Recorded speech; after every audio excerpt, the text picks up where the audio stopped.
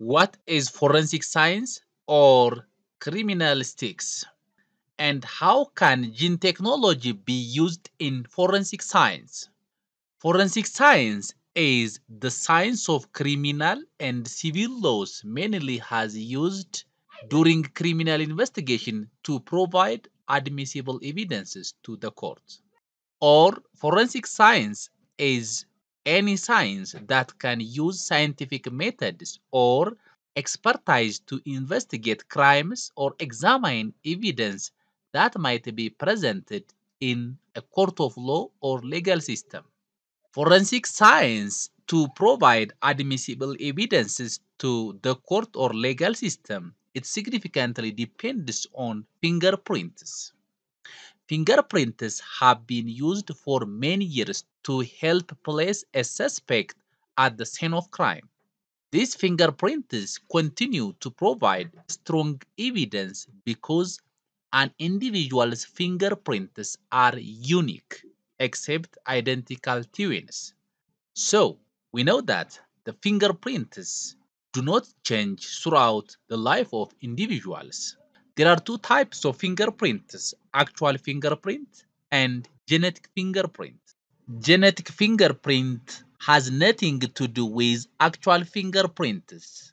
This genetic fingerprint is a technique for comparing the DNA of different people because DNA fingerprint or genetic fingerprint is something you are born with. It is unique to you. Much of the DNA in the cells of the body, which is about 95%, is known as non-coding DNA or mini satellites. The non-coding DNA is found between genes and contains base sequences that are repeated sometimes many times over. These repeating sequences of non-coding DNA are called mini satellites, and it is the basis of a genetic fingerprint. The mini satellites are inherited along with the coding DNA from one parent or generation to the next generation or offspring.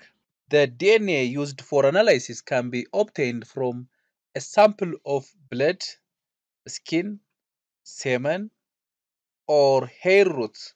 In fact, from any type of cell that has a nucleus. If the sample does not contain sufficient amount of DNA for analysis, this little amount can be amplified by using polymerase chain reaction or PCR machine. What are the main stages that we need to follow in preparing genetic fingerprint? First, the DNA is isolated from the sample cells and is cut into fragments using one or more restricted endonuclease enzymes.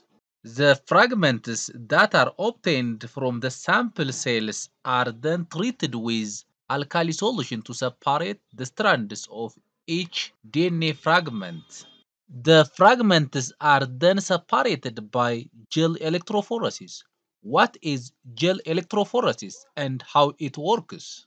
Gel electrophoresis is a technique that uses a thick block of gel or jelly-like material to act as a molecular sieve. Fragments of DNA are separated by applying electrical field across the gel.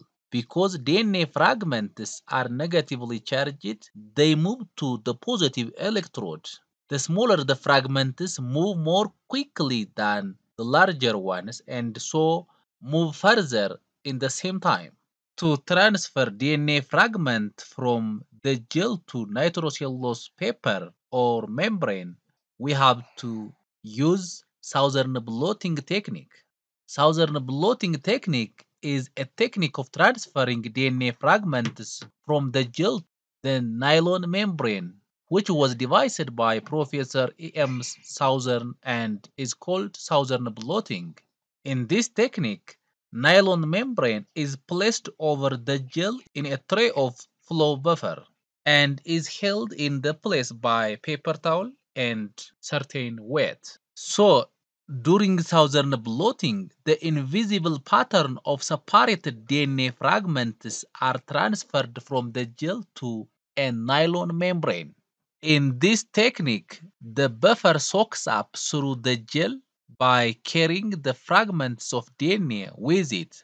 The buffer can then pass through the membrane and be absorbed by the paper towel, but the DNA cannot pass through the nylon membrane. It remains on the nylon membrane in the same relative position as it was in the gel. Lastly, radioactive gene probe is applied to the membrane.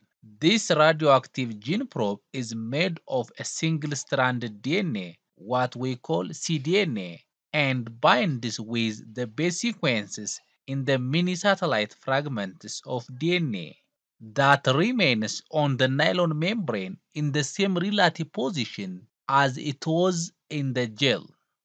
The membrane is then placed over a piece of X-ray film to reveal the position of those fragments that have bound to the probe on the nylon membrane, what we call autoradiography. DNA fingerprints from the defendant and victim. The chance of two people having the same genetic fingerprint, unless they are identical twins, is about 1 in 1 million. So, genetic fingerprint can be used to provide strong evidence of involvement in scene of crime or innocence of a crime. If the blood on the defendant's clothes has the same DNA as the victim's blood, it must be the victim's blood. So the defendant was at least present at the time when the crime had performed or gets appeared. DNA fingerprints is also used in DNA parentage or paternity testing to determine whether two individuals are biologically parent and child.